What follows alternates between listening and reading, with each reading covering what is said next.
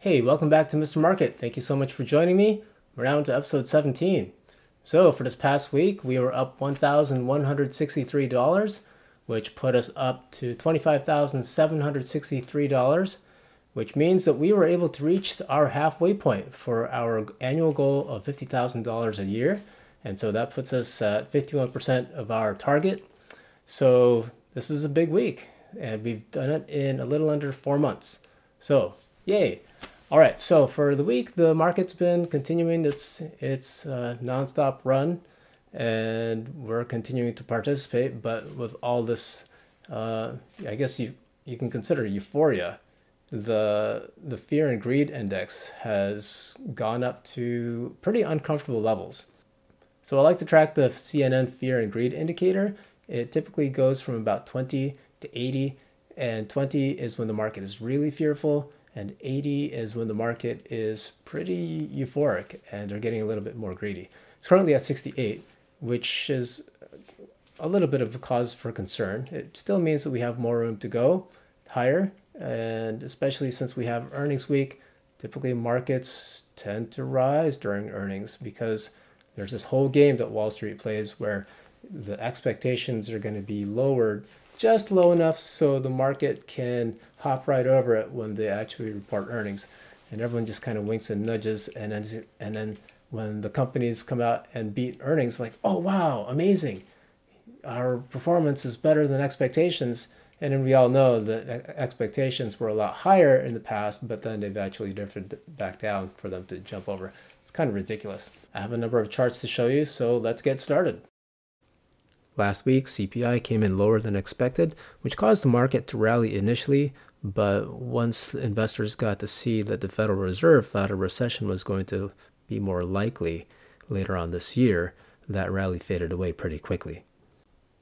But immediately right after, PPI came in and saved the day and came in way lower than expected, and that triggered the market to rally with the expectation that prices are going to keep falling. And there's some more on the way based on some Federal Reserve surveys.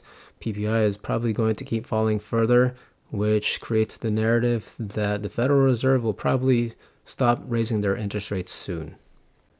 But wages are still elevated, so after these inflation readings, the expectations for interest rates going up next month actually went up from 50% all the way up to 80%. And with the weaker inflation readings and the expectation that the Fed will raise rates just one more time, the volatility index is about as low as it's been over the past year. It's now at 17, and I hate it. I hate it because it means the market is very complacent, and it'll only take a small bit of bad news for markets to weaken significantly. What kind of bad news? Oh, like a recession. These are the numbers for the continuing claims, and it's reached the point that we have never been able to avoid a recession. And there's this other issue with the debt ceiling, where the government is going to possibly run out of money and not be able to go pay their debts, and that's expected to happen sometime in the window of June to September. And if you look at the market's assessment of the risk of default this time around, it's higher than it has ever been. The closest we ever got to having default was in 2011, and levels right now are even higher than that. I'll talk about this debt ceiling issue a little bit further in another episode. For my positions this week, I have puts that I sold for the S&P 500 ETF at the $400 strike price and at the $395 strike price, and I'm still continuing to play a very, very small amount in the banking ETF KRE with a $40 strike price. The KRE ETF is probably my highest risk position because that trend is still pretty negative, as we've seen with JP Morgan's results, because expectations were so low coming into earnings that even if companies just meet them or even slightly exceed them, the market can really move them up. So, I think the market's bracing for the worst, but if they get something that they expect, the market could bring these stocks back up higher. So that's all I've got for today. Thank you so much for joining me, and I will see you next week.